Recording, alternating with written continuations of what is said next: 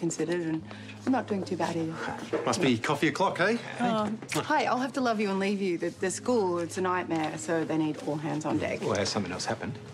No, a lot of the kids have stayed home, but the ones who have come to school are noticeably uncomfortable. I can't say I blame them. And not to mention the fact that painting the whole school and all the classrooms and offices have moved around without consultation. So it's a little unsettling. OK, well, I'll see you tonight. Yeah. It's frustrating, you know. I could step straight into Susan's role, but the department won't let me. So who's in charge then? Right now, no one. I just hope the department can find someone with the kind of leadership skills we need.